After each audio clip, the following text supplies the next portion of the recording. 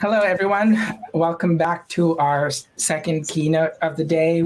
And our speaker is Simon Willson. He's most well known as the co-creator of Django Web Framework, but also as the creator of Datasette, which you will be hearing about today.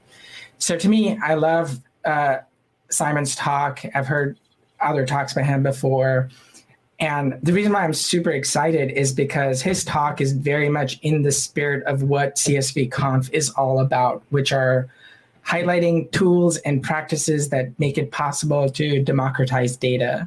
So he'll be telling us today about Datasette, how it works, and how it makes it possible for people to both publish data, but also allow other people to explore the data in different ways. So Simon, take it away. Hey, good afternoon, csvconf. It's really exciting to be here. I was at csvconf in person a couple of years ago. I have a demo relating to that a little bit later on. But yeah, so today I'm going to be talking about a couple of projects I've spent the last 3 years working on called Datasette and Dogsheep. And I'm just going to fire up screen sharing. Oh, hang on. I thought I had this set up. There we go.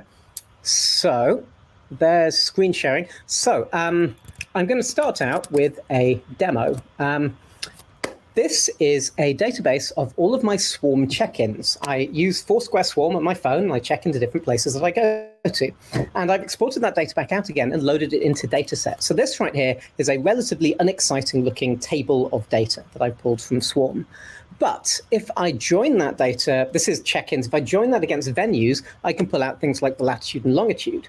And then once I've got latitudes and longitudes, I can draw stuff on a map, which means I can have a very exciting looking map of places I've checked into in the past, I think, probably 5 or 6 years. Or I can turn on the pandemic mode and filter for everything that was created since that terrible day last year where Tom Hanks came down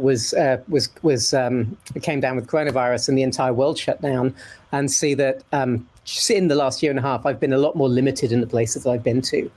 The map here is interesting because this is not a feature of Datasette itself. This is a plugin. Datasette has a plugin system where plugins can add all sorts of additional functionality. And in this case, I've got a plugin which looks at the table on screen, tries to find latitude and longitude columns, and if they exist, it attempts to draw all of those points on a map. But let's try and do something really useful with this data that we've got here. So every time I check in with Cleo, my dog, I use the wolf emoji in my check-in message. And that means that I can run a query where I say I can filter for where the shout message contains that wolf emoji. And if I do that, I get a map of places that Cleo likes to go. So this is my dog's own personal view onto that Swarm check-in data. I can zoom in and see different things there. A crucial feature of Datasette is something called faceting. And the way that works is I can select one of these columns, I can say facet by this, and I'll see a sort of a count of that column across the entire dataset. So this right now is showing me my dog's favorite categories of places that she likes to go. Unsurprisingly, she loves parks and dog runs, but it turns out she also loves coffee shops. So then if I click into coffee shop, I can see the 30 check-ins that Cleo has made at coffee shops and start getting an idea for her coffee preferences as a San Francisco, now Half Moon Bay dog. And I can even do a further facet by venue name to see the coffee shops that Cleo enjoys the most. So she loves Blue Bottle Coffee, but she has been to Starbucks 4 times as well. Now, everything that you can see in Datasette, you can also export back out again. So you can get that data out as JSON. Here's a JSON feed of coffee shops that my dog likes going to. Or you can pull it out as CSV. And this is a CSV file I could then load into other tools to let me do an even deeper analysis of my dog's coffee habits. And so this essentially is, this is what Datasette is. Datasette is a web interface on top of a database. The database that it's using under the hood is SQLite.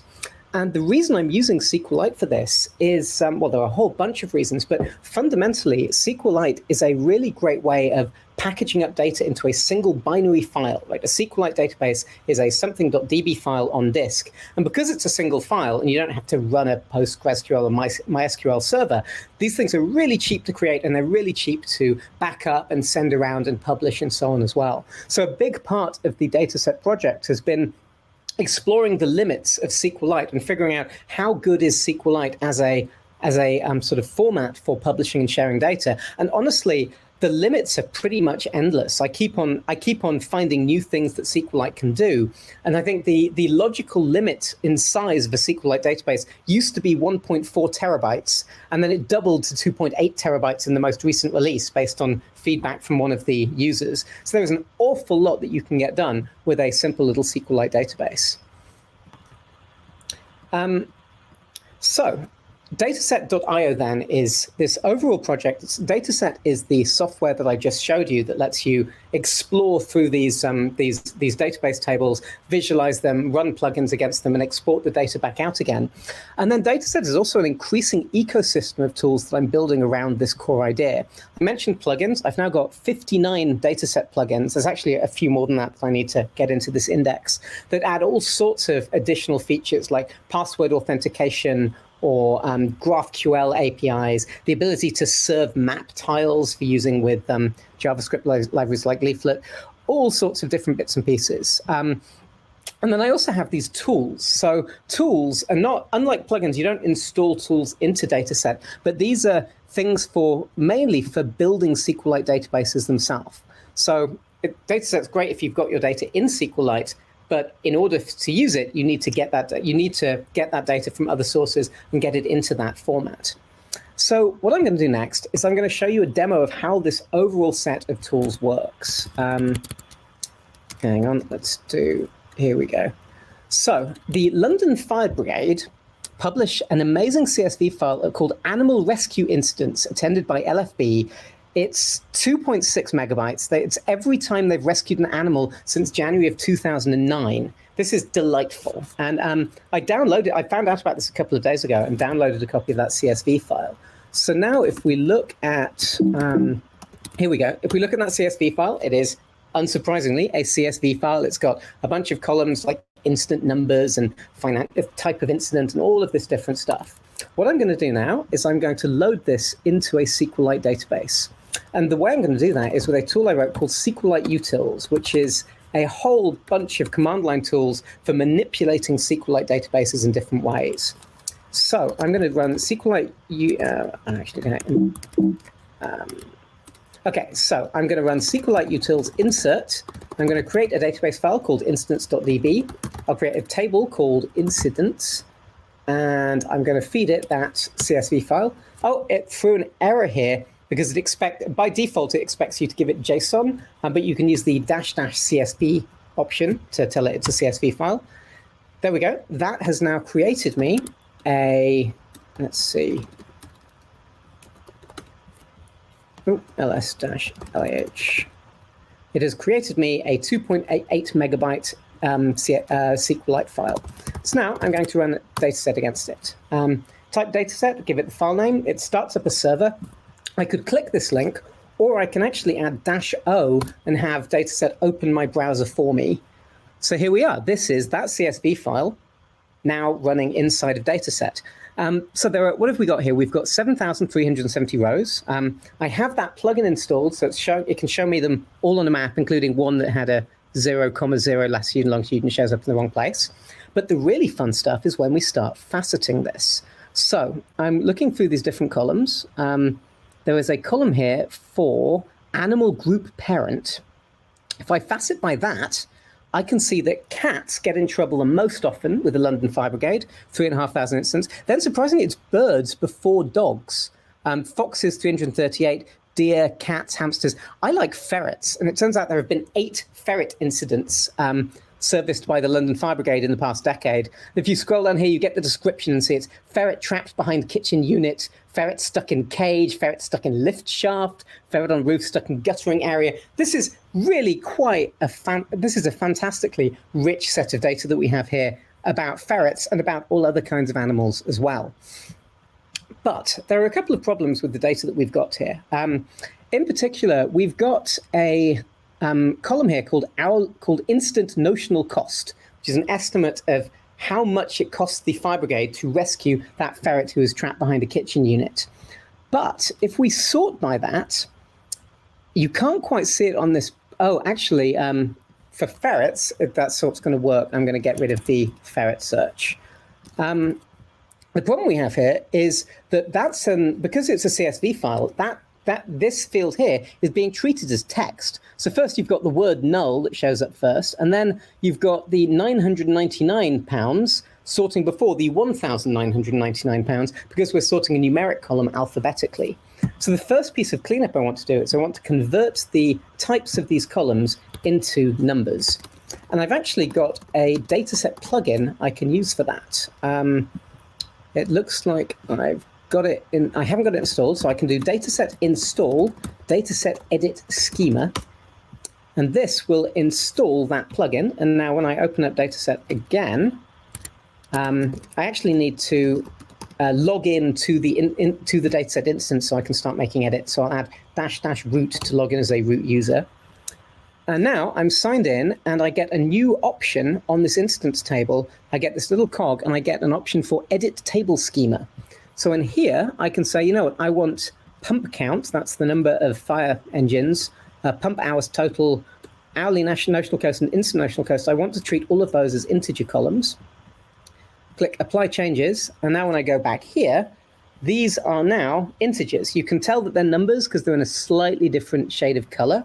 If I sort by this, let's sort descending. Unfortunately, I've still got those null values. I can filter those out, so I can say what was that? Instant notional cost does not equal null as a string.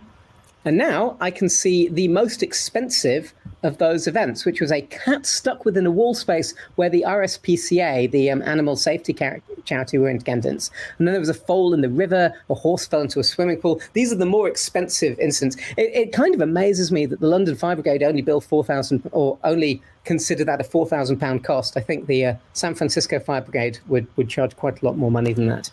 But yeah, so this is sort of illustrates part of the expanding scope of the Dataset project. I've started, initially Dataset was just about read-only queries, but I've started building out plugins that can write to the database as well and do things like, in this case, fixing up schemas and converting column types. I'm going to make a couple more changes to this. I'm really frustrated by those null strings. So what I can do there is I can just run SQL directly against that database file to clean those up. So I'm going to run a SQL query against incidents.db to update incident set notional cost equals null, where notional cost is the string null. And if I do that, it tells me it affected 50 rows. I'll paste in these other 3 as well. So now, if I open up Dataset again, I should now have none of those null rows don't need to be filtered out anymore. The one last thing I want to do is I'm going to set up full text search across this data so that we can actually run search queries against it. So I'm going to sign in as root again.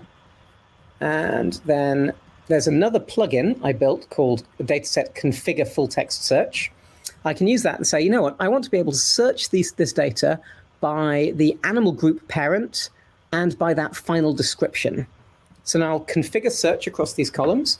And this is using SQLite's built-in full-text search feature, which is actually pretty powerful. It can do stemming. It can do like relevance scoring. It's a really neat piece of the overall SQLite package. And Dataset is smart enough to spot if you've configured full-text search for one of these tables, and add a search box at the top. So I'm going to search for, well, search for ferret again, and there's our ferret ones. I'm going to search for ditch, because I happen to know that a lot of creatures end up in trouble when they fall into a ditch. If we look at the, if we facet by animal group parent, we can see that there have been 29 horses that have fallen into ditches around London and needed to be rescued by the fire department. 2 deer, 1 bird. How does a bird get stuck in a ditch? A duckling was trapped in the Danish ditch. There you go. This is also, and this is really where this stuff gets really fun, is when you start doing this kind of ad hoc data analysis with it. If we go back to that facet by animal group parent and look at just these horse instance, this map right here suddenly starts telling us a story. It shows us that the most treacherous place to be a horse is in this area of London. And it looks like it's around some lakes, and there's a whole bunch of instances where horses get stuck in the water, rescued from water or mud. They get What's this one? They get into waterways. There's a whole bunch of horse casualties here. I presume there's also quite a popular riding stable near there as well. And so a lot of the original ideas for Datasette came from the work I was doing at the Guardian newspaper in London. And so at the Guardian, we decided that we wanted to start publishing the data that we were collecting behind some of our news stories. So, newspapers have data journalists. Data journalists go out there and fetch numbers and facts and figures about the world, and they use those to help reporters tell stories. What would happen if you published the data behind the stories as well? So this was back in 2009, 2010.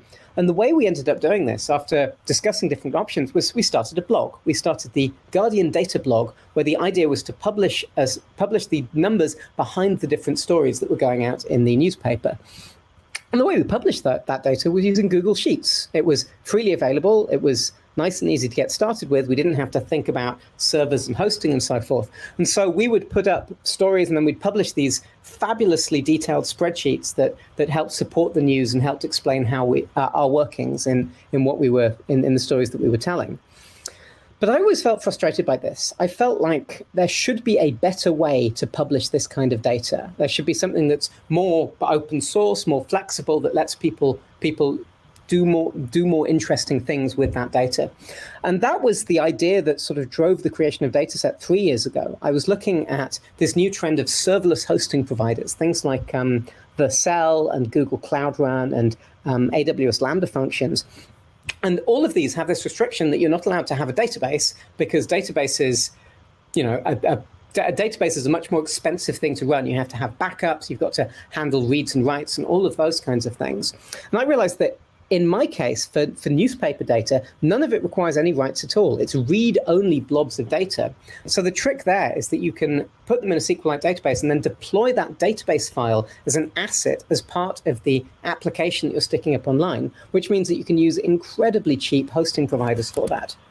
So let's jump back to the Fire Brigade demo, and I'm going to demonstrate that by publishing this data to the internet. I'm going to start by installing a plugin called Datasette Publish Vercel. There we go. So what this plugin lets me do is it lets me type Datasette Publish Vercel, Vercel being one of these serverless hosting providers, and give it a file name, instance.db, and it wants me to give it a project name as well. I'm going to say, just check my notes, what I was going to do with this. Let's do LFB Animal Rescues. Oh. Instance.db project. And what this is going to do is it's going to take that database file that I created earlier. It's going to bundle it up with the Datasette web application as well. It's going to push that combination up to Vercel to be deployed. They actually use some Amazon Lambda functions under the hood. So this whole thing is going to be wrapped up and turned into a Lambda function, and it's going to stick it up online and assign a URL to it that I can use to refer to that project. And here we go. It gives me a link, this is the sort of progress report on what it's doing. It's been running for 4 seconds, and it's already installing runtimes and installing various dependencies and so forth. Normally, this takes about 30 seconds, at which point I will have an online version of the thing that I've just been showing you. That's deploying build outputs, and here we go. There we go. And so this is that exact demo that I just showed you, but it's running on the internet now. If we go and look at the instance page, you'll see that the map is missing. I can run it again and tell it that I want to install the Datasette cluster map plugin, and that'll churn away and deploy a new version of this with that plugin installed. And I'm actually, if you're in the if you're in the Google Doc, I'll drop a link to this in as well if you want to try that out. Where's that Google Doc gone? Here we go. There we go. So that's a link to the demo that I just deployed. So this is pretty exciting, because what we've got now is a workflow that lets me take some random data off the internet, analyze it, make some minor tweaks to it, fix it up, do a little bit of data cleaning, and then publish it online so that other people can then interact with it. And oh, here we go. This is the new version that I just published, which has the map. But crucially, now that it's online, it's got a JSON API. So if you want to build your own application against this data, you can do that right now. The JSON API is available. It's ready for you to start using. And if we go back to that ditch example, not Dutch, ditch, the API is a search API as well. So we now have a JSON API that will let you enter search terms in the URL bar, get that data back, and present that in different ways. And in fact, if you click View and Edit SQL here, it will show you the SQL query that Datasette used to in this case, return results from that search.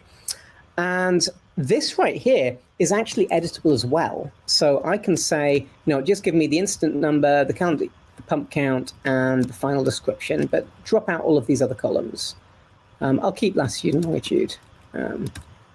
So I've now run a custom SQL query, and I can even get that out as CSV. So this is now a CSV file returning the results of a SQL query that's embedded in that URL up at the top of the page. And this is kind of fascinating, right? This is a API for returning JSON or CSV by executing SQL queries against, in this case, this arbitrary set of data. So this also seems like it should be a big problem. Like SQL injection is one of the most damaging of security vulnerabilities. And I've built something where SQL injection is a documented feature of the entire package. I've got a couple of things in place to try and account for that. Firstly, all of these queries are run against a read-only database. You could try updating or inserting or deleting data, but it won't let you. And secondly, I put a 1-second time limit on these queries. So if you run a query and it takes longer than a second, you'll get back an error message instead, which, combined with the fact that these are running on serverless hosting providers that can restart something if it breaks, it means that this is a very robust way of serving up these arbitrary different SQL queries. So that's enough of the London Fire Brigade demo. I want to jump back and start talking a little bit more about Dogsheep, this idea that I started to demonstrate earlier by showing you my swarm check-ins. And there's a story behind the name here. Dogsheep is, I've lost my window. Here we go. So the inspiration for this project was an essay written by Stephen Wolfram back in February of 2019. So a couple of years ago, Stephen Wolfram put out this essay entitled Seeking the Productive Life, Some Details of My Personal Infrastructure. And it's kind of incredible, right? This is an essay about his approach to productivity, which the principal feature here is the length of the scroll bar as you go down this. He mapped his heart rate and to see if a walking desk was good for it, and that it wasn't good enough, so he switched to going for strolls outside with his own custom laptop rig that he set up. He got people to scan every document he'd ever written since I think the age of 9, and had OCR against those, so he can search everything he's ever done. He's got maps of the places he's gone. He's got a green screen room in his basement to help him give remote talks. It's a lot. There is an astounding amount of stuff in here. And I was reading through this thinking, this is way too much. This is not something I want in my life. Until I got to this bit. He started talking about archive and search, where he described something called a meta searcher, which is a search engine he built that searches across all of these different sources of data about him and all of these different archived things that he'd created. And that I really liked. I thought, I'd love to have a single search that covers all of my different all of the different aspects of things that I've built and things that I've saved and so forth. And so I decided to build that. And because Stephen Wolfram had built something called, Stephen Wolfram had built this, and I was building something that was inspired by it, but not really as good, I decided to call it Dogsheep. Because he's Stephen Wolfram, my thing was going to be called Dogsheep. And then the thing that clinched it for me was I had this idea that he built a search engine called Wolfram Alpha. So I'd build a search engine called Dogsheep Beta. And that joke stuck itself in my head and basically forced me into 12 months of on and off development work to make that vision a reality. This is very much pun-driven development. So I will show you inside my personal Dogsheep. So Dogsheep is a Datasette instance with data that I've pulled from all sorts of aspects of my life. My swarm check-ins I showed you earlier, but a whole bunch of other different data sources too. One example, I have all of my tweets. But I also have all of the tweets that I've favorited. So if you've ever wanted to search your favorited tweets, because I've got them in a database, I can do that. This is a search of tweets that I've favorited that mention CSV, which apparently is 110 tweets over the past decade. I can search people who search my followers. And the interesting thing about people who follow you is you can send them direct messages. So if I want to talk to an investigative journalist, haven't tried this search before, I can have a search and see if there's anyone who follows me who describes themselves as an investigative journalist who I could drop a direct message to.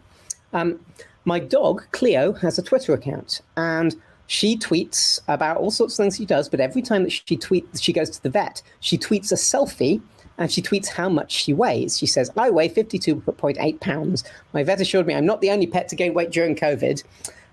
But this is kind of fun because I can then run a SQL query against that uses a regular expression to pull out her weight, turns that into a table, so here's 49.7 pounds, and then use another dataset plugin, this one's called Datasette Vega, to chart Cleo's weight over time. So this is Cleo's weight over time by plotting her self-reported vet selfies, which I think is even more useful than using this stuff to figure out what her favorite coffee shop is.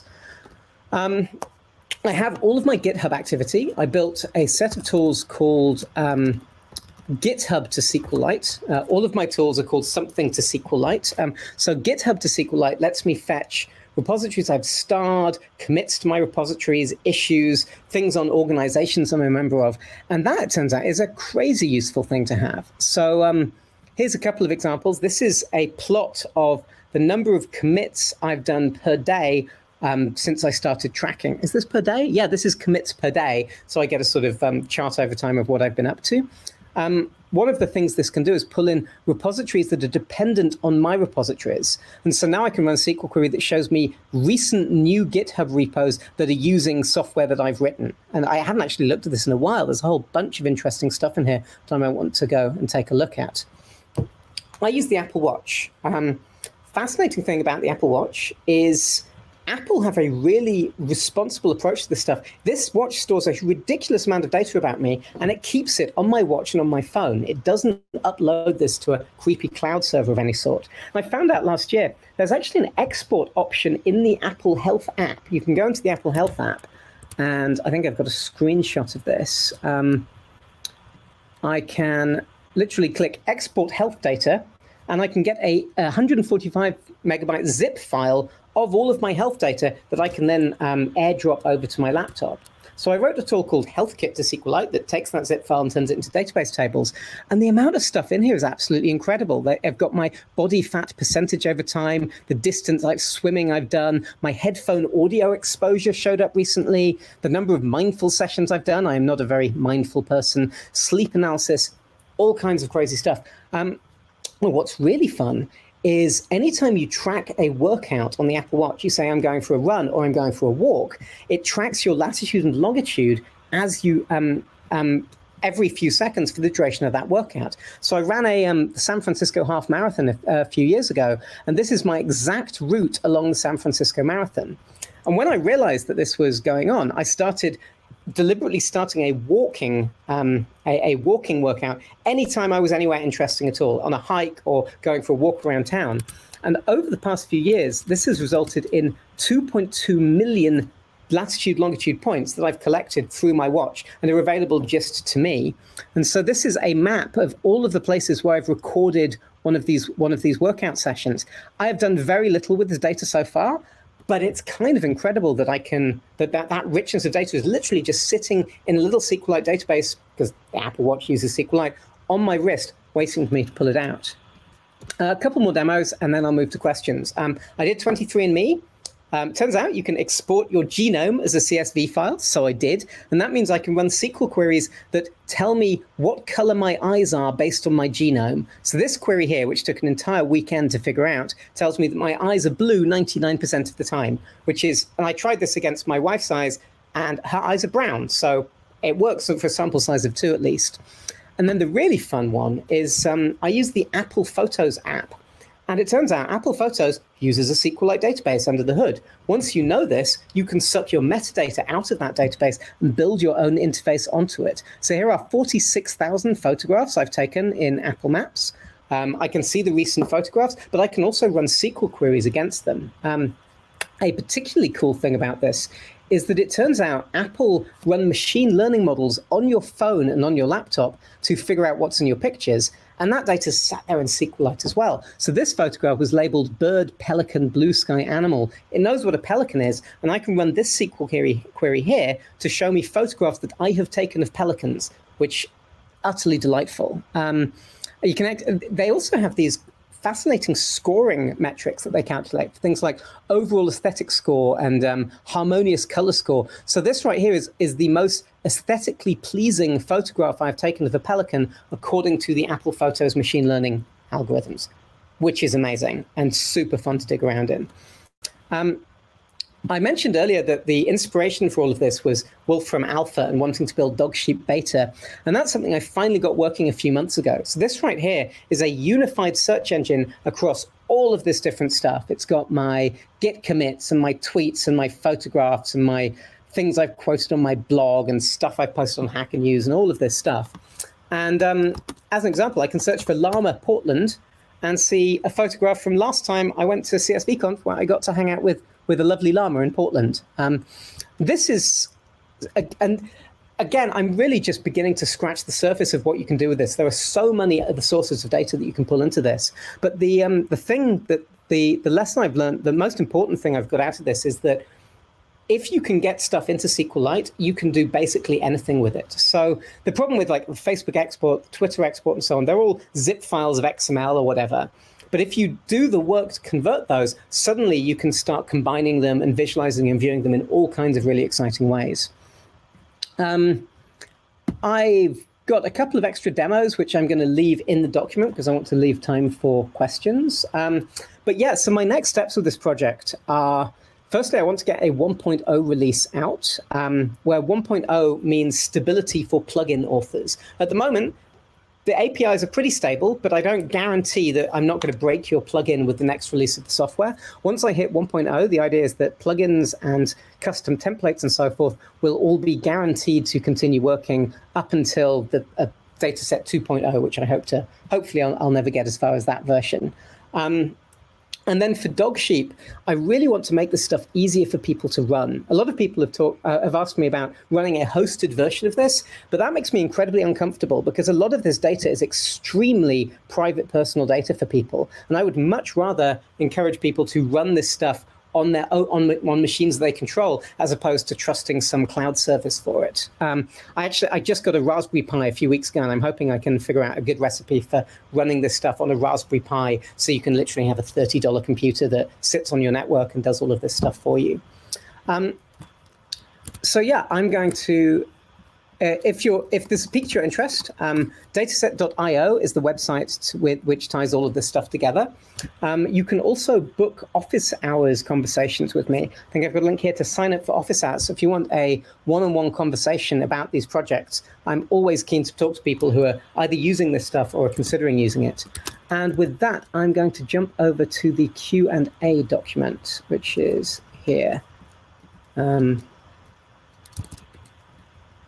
Here we go. Okay, so fantastic. How many llamas were rescued in London is now one of my burning questions. I didn't actually see if there were any llamas in there. Let's have a quick look. Where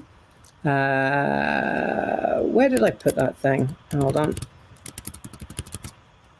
Here we go. LFB animal rescues. I'm just going to search llama and see what comes up. I will be disappointed if there are no llama. Well, actually, it's good for the llamas. Unfortunately, well, fortunately, no llamas have had to be rescued by the London Fire Brigade. Any chance there's an R-friendly version in the works? So, my feeling on interacting with other language ecosystems is it's all about the APIs. So Datasette can produce JSON and it can produce CSV. Which means that if you're using R, provided you can handle those formats, you can load that stuff into your environment. Likewise, I'm really keen on observable notebooks. This is the JavaScript equivalent of Jupyter notebooks. And actually, just this morning, Mike Bostock, who created D3 and Observable, released a new charting library called Observable Plot. So I knocked out this quick demo, which pulls in a CSV file from a dataset instance and then uses observable to render that. So this is, I think there's an enormous amount of value that can be built in admitting that Python is not the language to use for everything. But if you've got these clean API boundaries between dataset and other languages, you can do anything that R is capable of, anything that JavaScript is capable of, can pull data from a dataset instance underlying it.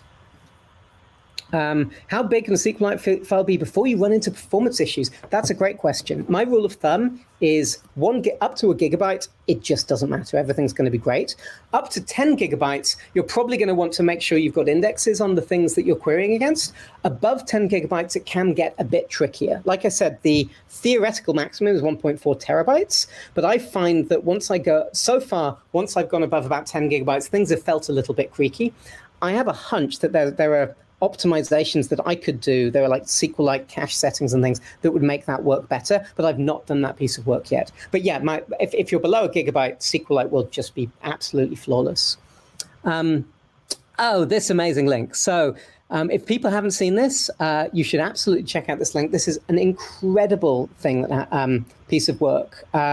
This chap here figured out how to have JavaScript run a version of SQLite compiled to WebAssembly. And that's been done before. And so you can have SQLite in your browser. But he figured out how to have it use HTTP range queries to fetch just little portions of the overall database file that he needed. So he's got a 670 megabyte statically hosted SQLite database. And I can run queries against this. I can do order by row ID desk limit 100. And when I run this, it fetches, here we go, it just ran 49 HTTP requests, fetched 54 kilobytes of data in little chunks from this giant database, and that was enough to answer the query. I was blown away by this. I assumed that SQLite in the browser would always be limited by the fact that you had to fit the database file in the browser's memory. Turns out you don't. This isn't so great for, I mean, if you have a table that's a full table scan, this is going to have to pull down the entire database. So it's only good for carefully designed queries. But it's a very exciting new development in this world of SQLite as a sort of unified format for publishing data. Do I have examples of people using Dataset for real-world applications? So my target audience for Dataset initially is data journalists. I love the idea of supporting journalists who are trying to, firstly, actually helping them find stories in the data, and secondly, publishing that data online. I know a bunch of publications are using Dataset internally, like ProPublica, for example, have used Dataset to report quite a few impactful stories. In terms of publishing, the best example I have here is the Baltimore Sun, who used Dataset to publish salary records of public employees in the state of Maryland. What's interesting about this right here is just Dataset, but they're using Dataset's custom templates and theming to add their own color scheme and put a custom interface on top of that. But that's an important part of Dataset is custom templates and custom CSS mean that you can use it to build entire websites. In fact, Dataset.io, the official Dataset website, this is actually just Dataset. If you go to Dataset.io/content, you can see the databases that it's running off. Like it's got a there's a news database, which is the news that shows up on the homepage. All of these different bits and pieces. And I'm increasingly exploring this theme of using Dataset as a way to build sites. Another website I built is called nichemuseums.com, which lets you dial in your location and it shows you niche museums near you. Unfortunately, the Burlingame Museum of Pez Memorabilia closed last year.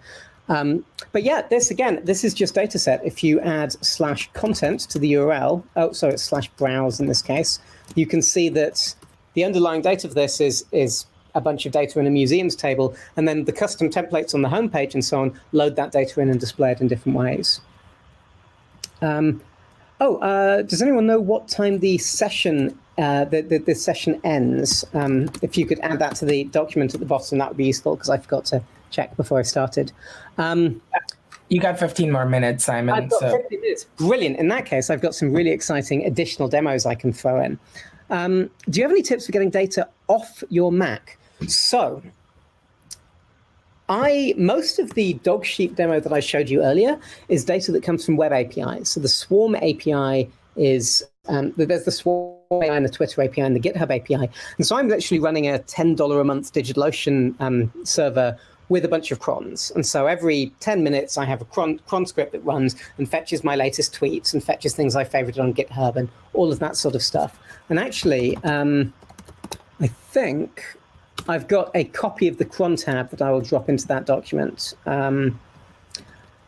The harder part is the stuff on my Mac. So I've showed you the health kit data goes via my Mac, and so do the photos. Right now, I've not automated those. Every now and then, I remember to manually export my health kit data, run a script on my Mac, and then SCP the healthkit.db file back up to my server. And I've got a script that does the same thing with my photos.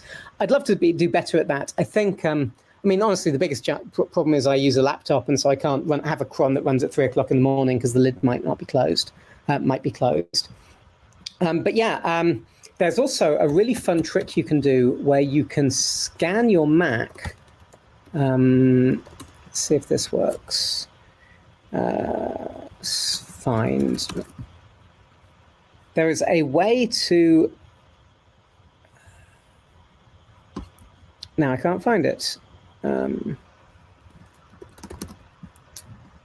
we go. There's a command you can run on your Mac that will find the largest SQLite database files. And it turns out you're going to have a lot. Like, so many Mac and iOS applications use SQLite as their format. And this is really fun because you can start digging in and saying, okay, what are these apps storing about me? What information do they have? How can I process it? Is there a Dogsheep available to unravel the Git history with dates? So I have this technique I've been developing called Git scraping. I've been promoting this technique quite a bit over the last few years. So the idea with Git scraping is you use GitHub Actions or Circle CI or some kind of scheduled cron to run a scraper against something and then store the results of that scraper, commit them to a GitHub repository. The reason you do this is that it gives you a free commit history of changes. So this is the California Fire Department run this website with currently ongoing fires. I've got a scraper which runs, where are we? It runs 3 times an hour, and it grabs the latest copy of their data and it commits it. So this right here is a copy of the most recent version of that page showing me what fire's alive right now. But if I go to the history of this file, I've got, how many commits have I got? 445 snapshots of the different incidents, which is, so I've got a unique set of data here because they don't publish that history, but I've captured that history and I can use that to do, I mean, theoretically, I can use this to analyze fires over time. What I'm actually doing is just leaving it sat there in a Git repository.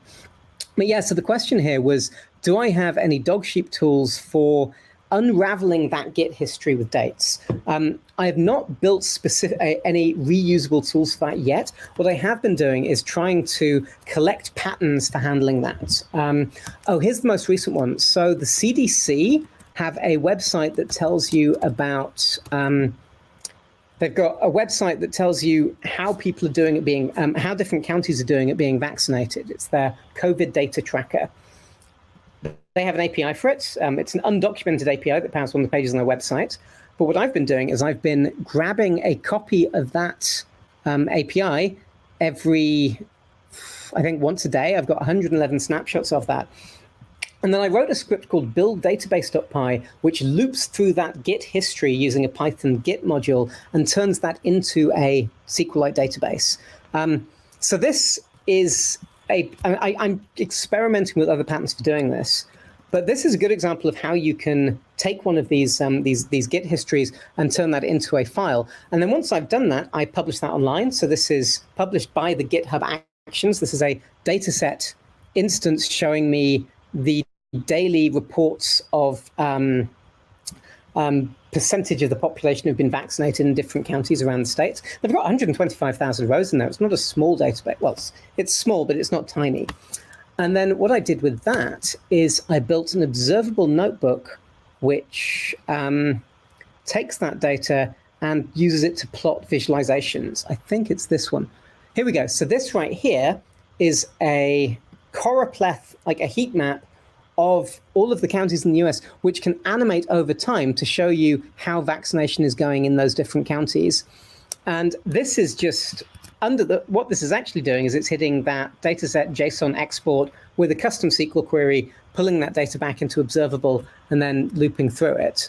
But it's a good example, I think, of how you can use Git scraping to get the data, you can use SQLite to store it, Datasette to put it online, and then an observable notebook to turn that into, in this case, an animation of the percentage of, I think it's the percentage of over 65s who've been vaccinated in those US counties. So I will drop that into the document too. I have not yet engaged with the Open Humans community directly. There are a whole bunch of, there are definitely a lot of projects in this space, in the space of helping people process their personal data.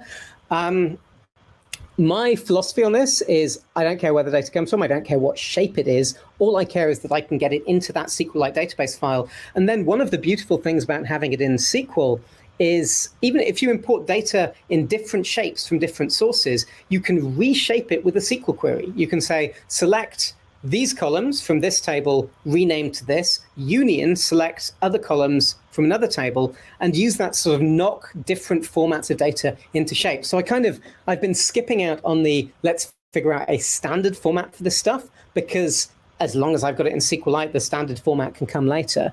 But I'm very keen on, I mean, all of this stuff is open source. I'm super interested in working with other people on taking these projects forward, especially with regards to making this stuff more accessible to people. Like right now, if you want to run Datasette and Dogsheep, you've got a lot of work on your hands. Firstly, you have to know how to install Python and how to install tools written in Python. You're probably going to want a server somewhere, so you have to know how to secure that. You're going to want to run cron jobs and deal with APIs. It's a lot.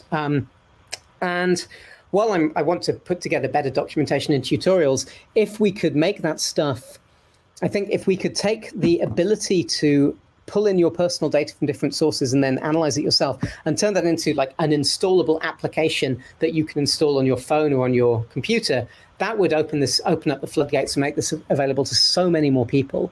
I don't want to do all of that work because that's a year or so of work just on the sort of building out those user-facing tools. But I'm super keen on working with anyone who does want to put in that effort to help democratize these things. Is there a plugin for modeling tools? I'm not sure what you mean by modeling tools, but so probably not. One thing I can show you, though, is I've got a observable notebook which does entity relationship diagrams.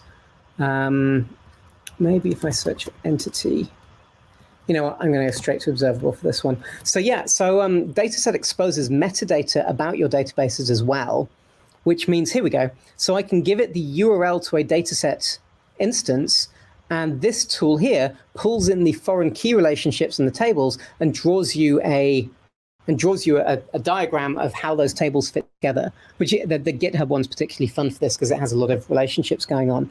And the joy of observable notebooks is, once again, this is, anyone can go and see this and view the source and fork it and do new things with it. So it's another example of why giving something a JSON API and putting it online opens up so many opportunities for visualizations and collaborations and things like that. List of services that you can recommend for, like Vercel, for those of us who want to deploy small data sets but not figure out options from scratch.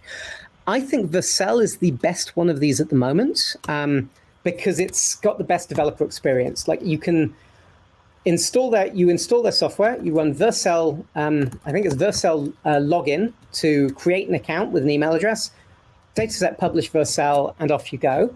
At the same time, I'm always interested in new options for hosting these things. So I've got a section in the documentation about publishing data, which talks about Google Cloud Run, Heroku, Vercel, and Fly are the 4 that I have sort of dedicated support for. Google Cloud Run is my favorite option for larger data sets. Vercel, I think, has a 50 megabyte cap on how much data you can put up there. Google Cloud Run is effectively unlimited, although I find that once you get above about 1.5 gigabytes of data, it tends to time out on you and you get various errors. But for data up to a gigabyte, Google Cloud Run works amazingly well. And because all of these things scale to 0, they only charge you for when your application is being used. So most of my Cloud Run deployments cost me 50 cents a month. Like the biggest ones, I think one of them cost $15 a month because it was being hammered by search engine crawlers. But for the most part, this is a really inexpensive way of publishing data. Vercel is effectively free for the things that I'm for these small data sets. So it's definitely worth taking a look at Vercel for this. There we go. Do I need help with documentation? I need help with so many things. So Datasette, as you can see, there's a lot of it. There are almost 100 different projects under the Datasette umbrella now. And that's fine. I'm enjoying it. One of the reasons I'm so engaged with this project is that it has so many different areas that I can explore with it. But I think when it comes to contributing to open source, there are a whole bunch of ways you can contribute before you even get to the point of like sending in pull requests with code.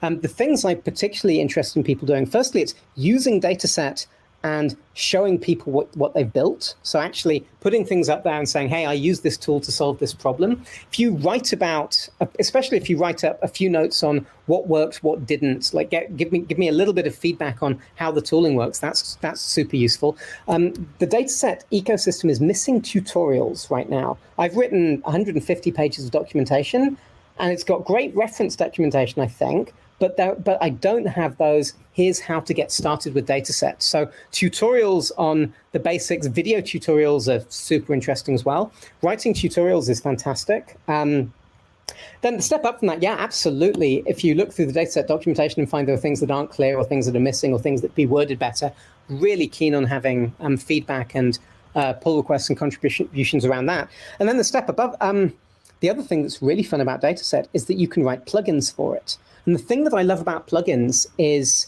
plugins are features that my software gets overnight without me even having to review a pull request. I can literally wake up in the morning, and if somebody has released a new plugin, the software has new features. So the sort of grand vision I have for Datasette is sort of inspired by WordPress, where WordPress is a perfectly decent content management system with 7,000 odd plugins that mean that it can solve any publishing problem you can think of. So my sort of grand dream for Datasette, I'd love to have Datasette as this core utility for publisher data, making it available as APIs, giving you basic exploration, and then plugins that add every kind of visualization you might want, every kind of data modification routines, data cleanup, all sorts of things. If there was that, if the plugins can pick up on those, I think that would be an amazingly exciting way for Datasette to grow, and it could solve so many more problems with that thriving plugin ecosystem. And then beyond that, obviously, if people want to hack on Datasette and the Datasette projects themselves, it's all open source. I'm very eager to have conversations and issues, accept pull requests, review code. I think it's had about 30 contributors so far, but I'm super interested in growing the field of people that are actively contributing to the software. So have you thought about running this in the browser, for example, using PyIodide? I've very briefly thought about this, but I've not done any deeper investigations into it. So PyIodide, if you haven't seen it, is absolutely phenomenal. I think it was a research team at Mozilla. They got Python working in WebAssembly, and then they got all of the Jupyter Notebook stack working with that as well. So you can run the full Jupyter Notebook stack entirely in your browser through WebAssembly, which is just an astonishingly cool thing to be able to do. I'm happy enough running servers. Like, one of the unique selling points of Datasette I thought was you can have a gigabyte database and only return the bits that people need. And then, of course, yesterday, this chap demonstrated that that's not actually true, and you can pull ranges of data from SQLite. But I think generally, I really like the idea of publishing data along with APIs such that you can you're not limited by what fits in the browser. You've got a server helping you out, but then the browser itself can do the visualizations and all of that other stuff. So if somebody gets Dataset working pied, I'd be fascinated to see it, but I don't think that's something I'm going to work on myself. I'm going to quickly show one more demo. I wanted to get to this earlier, but I thought I should cut things off. So SQLite has an extension called Spatialite, which is kind of like PostGIS for Postgres. It adds geometric functions and so on to SQLite. And it works with Dataset. You can publish datasets with the SQLite, with the Spatialite extension available. So I was playing around with this. This is a plugin I wrote called Dataset Leaflet Free Draw, which lets you draw shapes on a map to feed those shapes into a SQL query. So what I've got here is a SQL query I wrote, which looks for mini parks in California using this amazing data set from the Green Info Network. And what this lets me do is draw a circle around an area of the map. I'll draw a circle like that, run the query, and this will show me all of the parks within that shape that I drew that have the word mini in their name. So this is a result set of all of the mini parks in San Francisco, or I can like draw a shape around Oakland and run that again, and now I'm getting back mini parks in Oakland. And really, I built this as a demonstration that you can have plugins which provide user input. So, I draw, in this case, draw a circle. It inputs a giant blob of GeoJSON, which gets fed into a SQL query, which is used to return those results. But I feel like this model of plugin, this idea of building these sort of richer interface elements, which just in this case, it magically adds this, this interface if you have a parameter to your SQL called FreeDraw. So if I change this to FreeDraw1, if I change this to, I don't know, something else, that map goes away. It's, oh, I think I've got FreeDraw in there twice, that's why. But yeah, so without FreeDraw as a parameter, you don't get the widget. With it, you do. But yeah, so there's a whole scope of data set around these spatial queries, building up GIS tooling as well, which again, I've only really just started investigating, but it feels like there's a lot of potential there too. Popping back to the questions, I think we are just about out of... I think, yes. Simon, we could just keep going forever because I'm having a great time and I think everyone else is too, but I think this might be a good place to stop. And thank you for a very exciting keynote. For those of you still adding questions to the doc, please do so. Simon will look at it and add more answers even after the session is done.